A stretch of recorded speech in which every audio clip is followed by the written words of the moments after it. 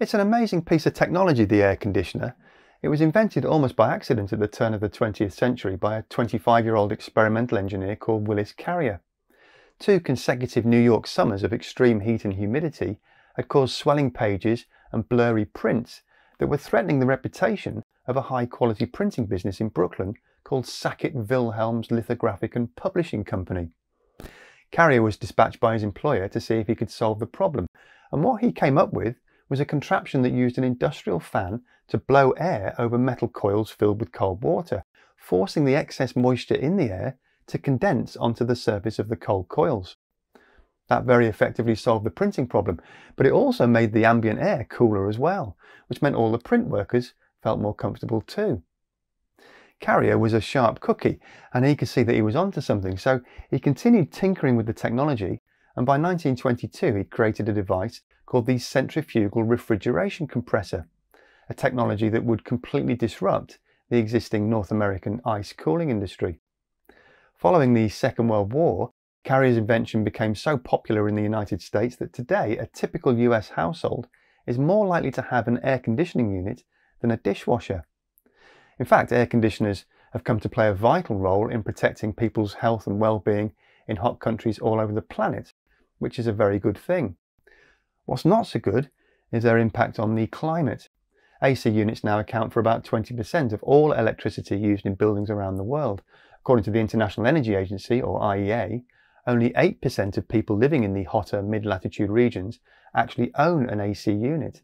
But as atmospheric temperatures continue to rise and those developing nations continue to raise the standard of living for their populations, the number of units in use around the world is expected to triple by 2050.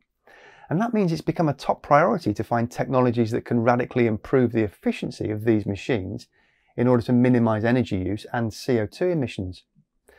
Now, a European company called MAGTOR say they've found a way to achieve just that by fundamentally rethinking one of the most energy-hungry components of the air conditioning system. So, could we have another genuine market disruptor on our hands?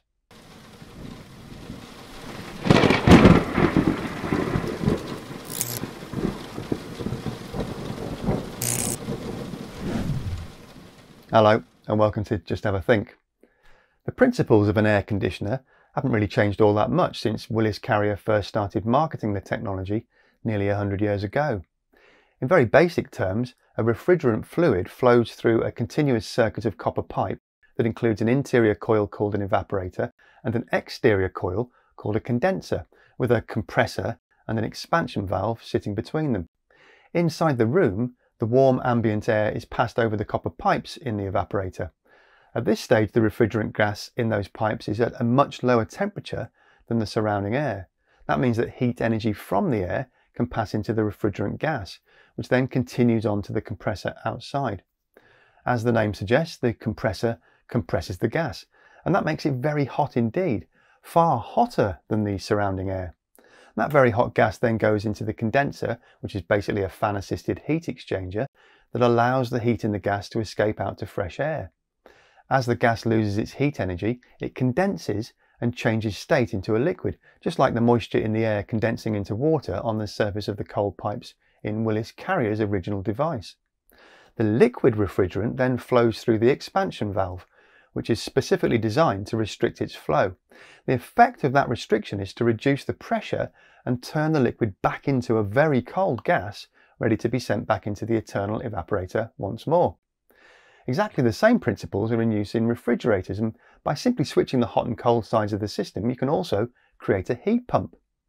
So the main driving force for the whole process is really the compressor, which is the component that requires the most electrical energy. And that's where MAGTOR's technology comes in. Most modern compressors and pumps use rotary motors to shove a fluid from A to B inside a chamber, but rotary motors can lose as much as 30% of their output when they're asked to convert their rotary motion into linear motion required by compressors and pumps.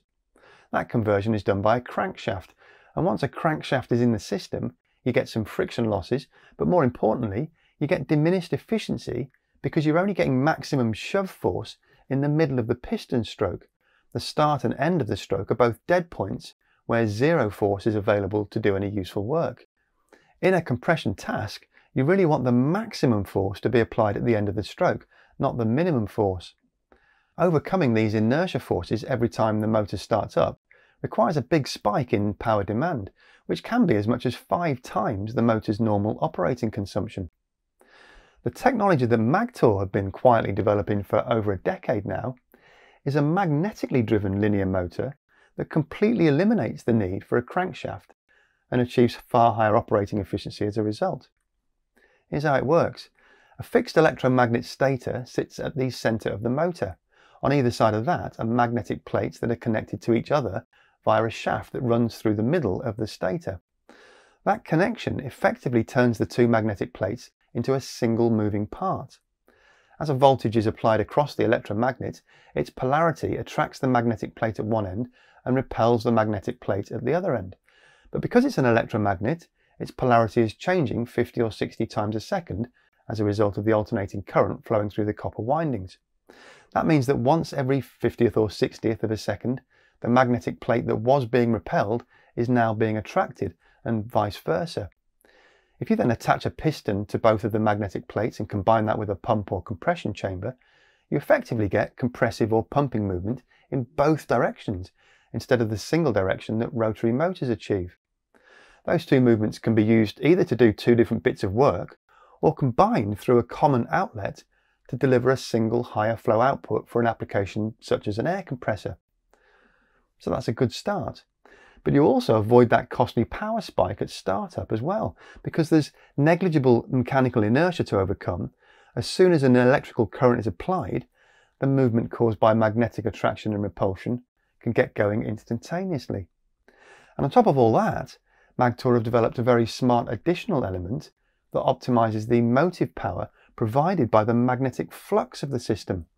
Normally the flux is created at each pole of a magnet loop out through open air, and a lot of the force is lost completely. By placing another set of magnetic guides at the top and bottom of the electromagnetic stator and the magnets at either side of it, MAGTOR are able to channel those magnetic fluxes back into the system. The result is that for the same electrical excitation field, the magnetization levels of the stator and the interaction surfaces are significantly increased. And in layman's terms, that means an extra boost to the system's overall efficiency. In this working example, a MAGTOR presser is connected to a 5-litre tank of air. MAGTOR's tests have shown that their device, which is smaller and lighter than a traditional reciprocating piston air compressor, can pressurize a cylinder 38% faster while consuming 33% less electricity. And as a bit of extra icing on the metaphorical cake, the magnetic linear motor doesn't need any of the lubrication that rotary motors require, which means significantly less downtime and maintenance costs. MAGTOR say their MAGTOR presser and MAGTOR pump models are designed to be easy drop-in replacements for existing units, not just in your home or office air conditioning unit, but in your car's climate control system and thousands of other everyday devices, including pressure washers, compressed air tools, domestic and commercial refrigeration, and all sorts of pumping applications. The company already has more than 50 patents in place in 41 countries, covering about 85% of the world's GDP. You won't find a MAGTOR presser or MAGTOR pump on the shelf of your local hardware store though. MAGTOR won't be marketing their technology to individual consumers at all. Instead, their devices will join the phalanx of transformative technologies performing crucial energy-saving functions as key components within larger machines and apparatus.